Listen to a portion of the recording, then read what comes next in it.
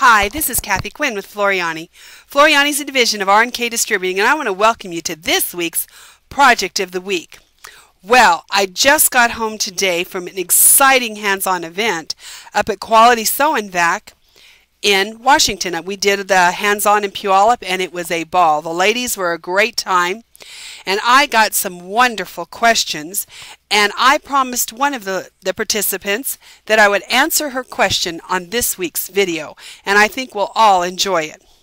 Her question was if she wanted to take lettering and put some of the fun fills in them. Now, here is what you need to understand about lettering.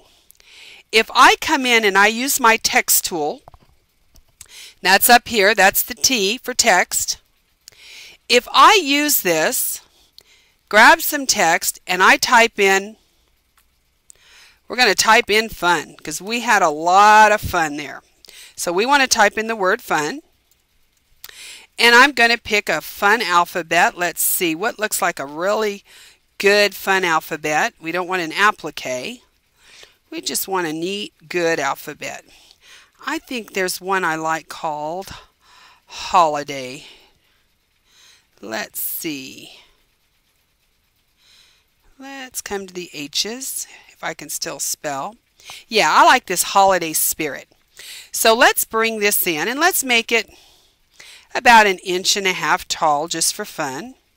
And we're going to put this in here. Now, she wanted, what her whole thing was, is she wanted to take this alphabet and she wanted to fill it with one of our fun fills down here. She wanted to do a gradient wave. And she said, I can't get it to work. No, you can't. Because when you have letters that you have brought in with the text tool, you are dealing with fonts. You are dealing with hand-punched perfect fonts. And fonts are digitized different and act different from a design. And they have to so that your fonts will stitch out beautifully. So if I did want to do something wild to this, now I can do anything that's available here. I can take this Holiday Spirit and I could come into the fill category and I could come in here and I could fill it with a cornrow. But notice I still don't have, even if I fill it with something different, a fancy fill, one of our standard or fancy fills. When you look at the bottom, I still can't change it up. Now I'm going to click away from this and I'm just going to select it. Just as in a selected. You notice I still don't have any of my icons along the bottom available. That's because this is not a design, it is a font. Now if I wanted to turn it into a design, I could simply right mouse click on it. Let's right mouse click and let's break up the text. Now I've just told this that you are no longer a font. You're now a design and you're going to act like a design. But now notice if I click on it, I can no longer get any of my icons back to work with it as text. And did you notice this is all separate now? Because this is now a design with several components to it. So again, even if I want to play with this, these are all separate pieces. So I could take this piece and say, change it to a gradient wave. Then I could take this piece and change that. But that is not what she was looking at doing necessarily. And this would be a lot of work and it wouldn't look very good. When you got into places like here, it is not going to be attractive. So if you want to use some kind of fun feature like that, what we would do is we would come up here. I'm going to get a new piece of paper. And now I'm not going to go to my fonts. I'm going to go to my true type text. Now this looks like a font because it's in the shape of letters. However, this is vector artwork. So now my software doesn't see it as a font. It sees it as a design in the shape of an A. So let's left mouse click here. And again, I'm going to type in the word fun. I'm going to select one of the fonts in my computer, and remember, we don't always necessarily have the same fonts in our computers. You may have the same as I do because you might have the same programs I do, but generally we have different fonts in our computers. And I'm just going to find something that's, let's try this one. I just pick at random. I don't necessarily know what they'll look like anyway. Okay, we're going to take this, and again, I am going to transform this, and I can make this now a lot bigger because I'm not working with a satin stitch necessarily. So I am going to transfer this. I'm going to change the size, and I would probably like a little bit fatter letter, but we're going to work with this.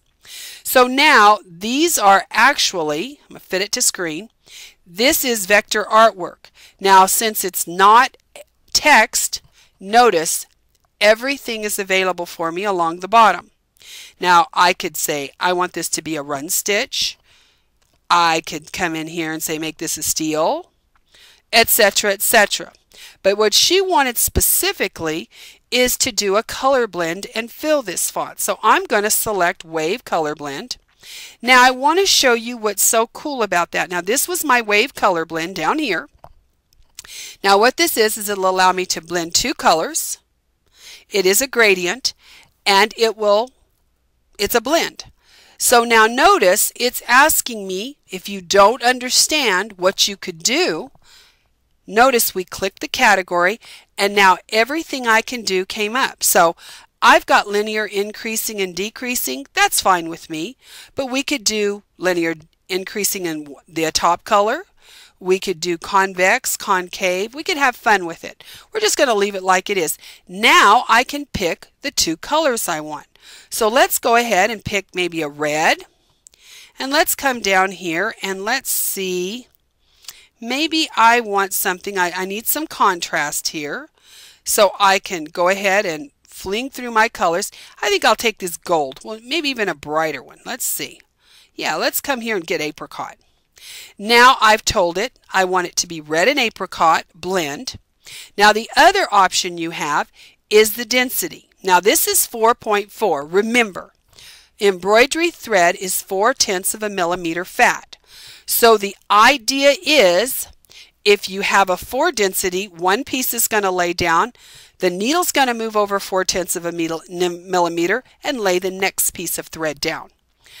You might want it more open. Maybe you wanted to put some mylar behind it. You know, we've got the designs where they're putting mylar behind the designs and having a very light fill go over. This would be perfect for that. Now the reason it's at 4.4 is because it is a little wider than the thread because we want that open gradient wave look. But again, you can choose right here. So let's apply this. Now I'm going to apply. And you can see I've got my red and orange, and it's going to be farther apart in some places, closer in other, because we have linear and increasing and linear decreasing. So the color is going to work that way. Now I'm going to come back in here with this gradient fill. Again, let's look at our gradient fill. Now let's just so we can see for the sake of looks, all items, gradient fill. Now let's come in here and let's pick, we'll go ahead and pick the red, but let's pick something that's a really high contrast down here. Oh, this will be a high contrast. And let's do this, say it's 6, just so you get the idea. Now I've got color blend selected. I'm going to apply. Now let's click off, and you can see now, you can see that nice contrast in there. And it's farther apart. I could make it farther apart, put my mylar under. Let's select it again. Let's select all. Whoops. Well, let me just get this one letter and move him back. He moved on me. There we go. Okay, let's select all items. And let's go ahead and we're back with, we want to play with our linear increasing and decreasing. Let's go ahead and put this at 4 exactly. And let's apply. Now you can see it's a lot closer together. So you can take and play with any of these kind of fills down here in your lettering, but you're going to have to pick up here you're going to have to make sure that you do your import true type fonts, because you want it to be in the shape of a letter, but you want to treat it as a regular fill, a regular piece of a design. So this way you can really customize and have fun with your lettering, especially with the holidays coming. We've got so many things that we can do to stitch out for gifts and everything. I was in the Seattle airport this morning, and there's a shop I love there, and it's an artist shop, and I can't remember if it's called Fireworks or Fire something. And it was closed because I was there so early, but it had a lot of fun cup towels in the window with some of the best sayings. So I look at those, and of course I took pictures of them, and I'm going to think of all the different fun stuff I could do. I could use regular fonts, but how fun would it be to do something that looks like this? Nobody else would have one. So you can have lots of fun working through here. So go ahead and play, go ahead and try, and know that you can use gradient fill, you could have used stipple, you could have used cross stitch, you could have used anything in here that I have with my magic buttons down here at the bottom. Could have made it. Now obviously we don't like the look of the stipple in there, that just doesn't work. Our cross stitch worked okay. I could turn it into applique stitch, I could turn it into applique. We can just come down, we could use it for embossing. So you can have a lot of fun in here. So bring in some of those true type fonts and play. See what kind of things you can create with Floriani Total Control U. And don't forget to ask your dealer for a demo, or go back to our weekly archives and look at our new MDA, My Design Album. It's an absolutely amazing organizing tool, and I do have a video on it in my weekly archive. So you can go to floriani.myfloriani.club, click on your weekly lessons, and go into the archive and go ahead and look at the My Design Album if you haven't seen it.